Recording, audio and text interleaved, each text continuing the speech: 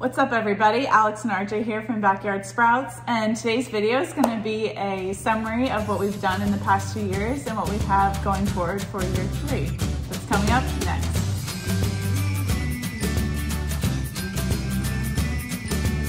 So, a couple things Alex and I wanted to go through was some of the accomplishments that we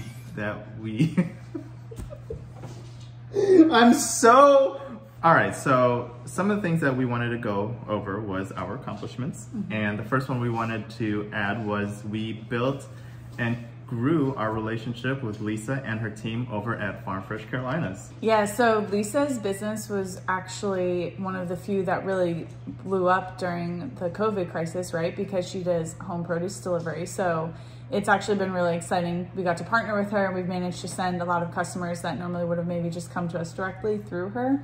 And we've been really fortunate that she's an awesome person to work with.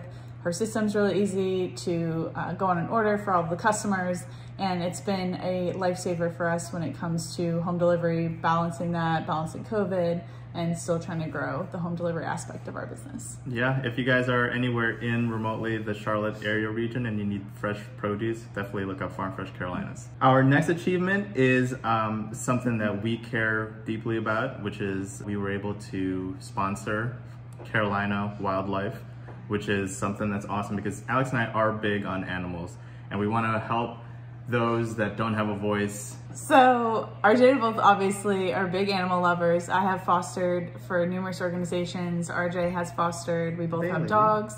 And we wanted, one of the things that we've always said when we go into business is we want to be able to give back. We want to do good, right? We want to help the community. And this group does a lot of tremendous work in terms of wildlife rehab. They spend a lot of hours helping animals such as raccoons and possums and birds, things that maybe people don't necessarily view as important, but they are, especially when it comes to the entire ecosystem. And we are very fortunate that we are in a position that we can use some of the money that we're generating, some of the income, and donate and give back to them. So we are proud sponsors of a monthly donation to them. Yeah, and we'll leave a link to their website down below, so go check them out, see what they're all about. They're really good people, and we believe in the work they do. The next accomplishment that we are super proud about is one of our very first restaurants that we reached out to is still partnered with us and still going strong. Yeah, so the very first restaurant that we reached out to, I remember we were so nervous. I think we actually did a video on this, and we went in, we took samples, we were talking with the chef and the sous chef, and we just were hesitantly waiting to see what they were going to say, and they were like, "These are great. We want to place an order. Yes, like we want you guys to, be our vendor for these micros," and we were so excited about it. So we feel very honored, one, that this restaurant, who's well known in the area, they have great leadership and a great owner. So they have successfully, one, survived COVID. They've actually grown their business during COVID, even though they've only been allowed to do 50% capacity for over a year at this point. And they have been just tremendous partners to us. We have grown our business with them. We supply to them weekly, and they use our micros in a number of their dishes. So that's been really cool to just see that the very first person that took a chance on us is still someone that we have a strong relationship with. Yeah. And the next one, I don't know if it's an accomplishment per se, but it is learning about this industry and, the farmer's market and what people are really looking for when they go there, what they're wanting out of us. So for us, I think, we came in, we knew some of the industry, but it's also something that hasn't really been tapped, which is why we've made so many videos on this for you guys, because it was so difficult to find information and find quality information on like what people are looking for and what you can do and the different avenues you could take. So we feel really proud that we've managed to kind of set ourselves up as, SMEs in this industry, and we still want to grow. There's still so much for us to learn, but we are proud of what we've accomplished and how we've been able to kind of share that information back with you guys, because we like to make sure that we're sharing quality information. And part of that is knowing that we've put in the effort to educate ourselves, to understand, this is how long product can last. If you do certain things here, you can help product last longer. You can shorten the lifespan if you do certain things, right? Certain containers are better than others, certain soil levels, there's all these different conditions that go into the quality product you're offering, and also the quality customer service you offer to the people you partner with. So we feel, I guess, very proud of the fact that we've stuck with it. And even though there's been some tremendous up and downs with this industry, that we are still going strong. Yeah, and just to chime in on that, we are very proud of ourselves because like Alex said, there's very few information around urban farming. And if you guys watched our very first couple videos, you will know that we weren't always set on microgreens. We wanted to follow what Curtis Stone did, which was a lot of true urban farming where you transform your front yard and your backyard into high rotation crops like lettuce and spinach. Obviously it didn't go that route due to a lot of factors, but we had to teach ourselves how to pivot and go towards microgreens because we didn't want to just give up right then and there, right? We had to self-teach ourselves how to grow microgreens, and not only that, just the business aspect of things also. That's a whole nother beast. We had to learn how to grow and test microgreens certain product, and then we had to learn the business side of it.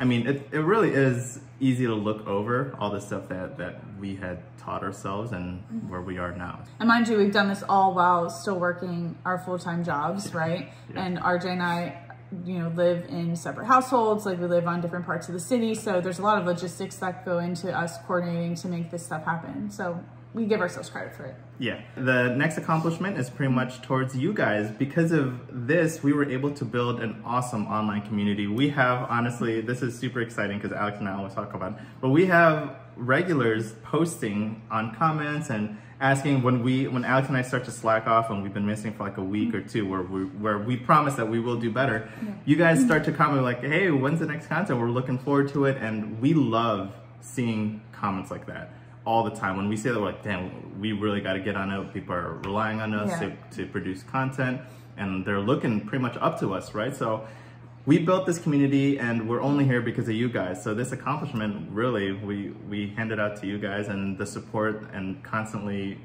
liking us, commenting, watching our videos. So yeah. Yeah, and asking questions. You guys involved when you ask questions, even if it's not maybe directly related to what that video is about, it's just like operating the business. We really appreciate it. One, we feel honored that you respect us enough to ask us those questions and trust us. And two, it makes us also think like, okay, maybe this is something that we should work on doing a video about or discuss more, because clearly there's multiple people asking questions on this topic. But thank you guys so much. We absolutely appreciate it. And please, we'll continue to support you guys with good content. So what are our goals going into year 3? The first goal we have is we obviously want to deliver growth and kind of pivot some of our focus in the industry.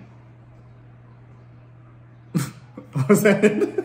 So what are our goals going into year 3? So obviously we want to deliver growth. That is just something I think most companies talk about, but it's particularly of interest to us because of COVID this past year. Many of the restaurants that we were supplying have cut back on their deliveries or maybe not taking anything at all because they're barely maintaining an operating rhythm as it is. And so it's very difficult for us to try to justify reaching out to restaurants and approach them when we already knew they were struggling so much. But we'd like to be able to pivot and take our business in a direction to focus on maybe some other avenues that we can increase some of the revenue. So one is obviously home deliveries. As we mentioned, our partner is super strong and she's been growing.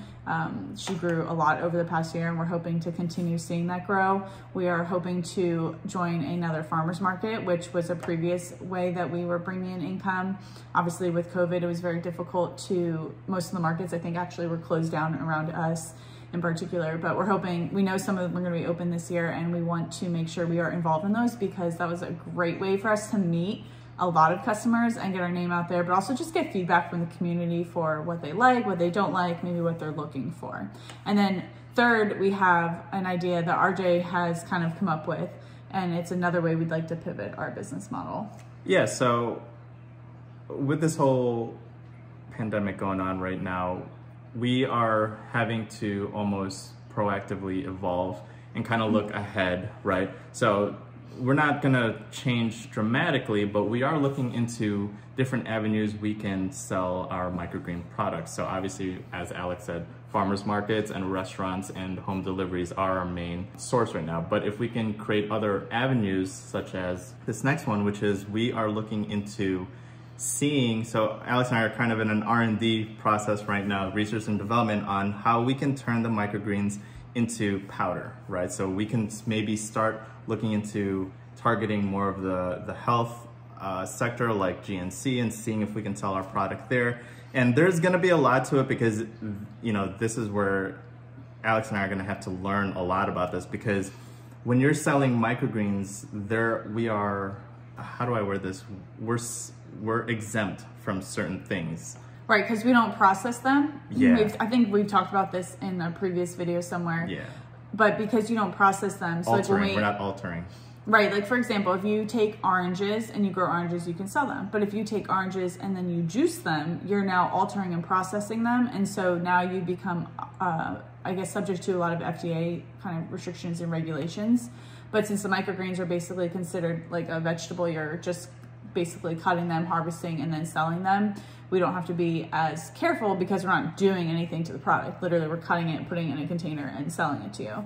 But if we're going to be processing them here, there's going to be a number of regulations that we'll have to be aware of. Right, so there's going to be a lot of research that we're going to have to do here, make sure that we're doing everything legally and covering ourselves. But more excitingly, we're going to purchase a dehydrator, right? Something that we can look to dehydrate the microgreens, and then you can, from all the research I've initially done, from what I can tell, you can just use a normal food processor to go ahead and grind it up into a powder. And then we're gonna look into packaging and then labeling and seeing what we can do from there. But it is exciting, but it is something that we're looking forward to doing this year, and kind of pivoting and evolving and seeing how far we can take this avenue for. So that's obviously the big growth potential there for us, or at least something that's going to take a lot of effort. And then we will still consistently be reaching out to restaurants if we see new possible business partners in that sense. Well, absolutely. They are still our main source of revenue and the main people who at this time are using microgreens on a regular basis, besides our customers, like our just single family customers. But that's kind of what we're looking forward to in terms of growing revenue. Then another thing we really have talked about, we want to be consistent with creating good content for you guys. We absolutely see the content or the comments asking like, hey, where have you guys been? You know, are you putting something out? And we know that we have allowed ourselves to slack here and there when it comes to being busy. Or, for example, I had COVID the first 2 weeks this year, so I had to quarantine, so we couldn't do anything.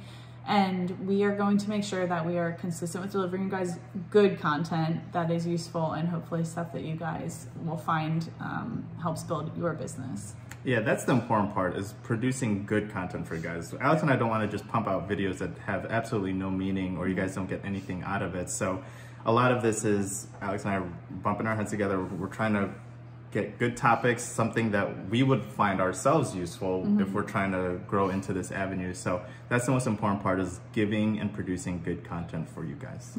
Along that, if you have any ideas, drop them in the comments section, so we will definitely talk about it and see if it's something we can help out with. Yep. And last but not least, we talk about it all the time, but we really want to just do more good. We want to pick probably another partner or two to hopefully sponsor. You know, we believe in helping the community. We think businesses should help their community. That's the people who are supporting you, and in return, you should really be focused on supporting them. So we will be making sure that we pick another group or two to be sponsors of, or to donate time, whatever we can. But make sure that we're using our platform and our avenue to help other people. If you guys enjoyed that video, please hit that like and subscribe button, as it helps other entrepreneurs like you find our content. It also helps encourage us to know that we're putting out useful and helpful information that you guys enjoy. We will see you Sprouts next time.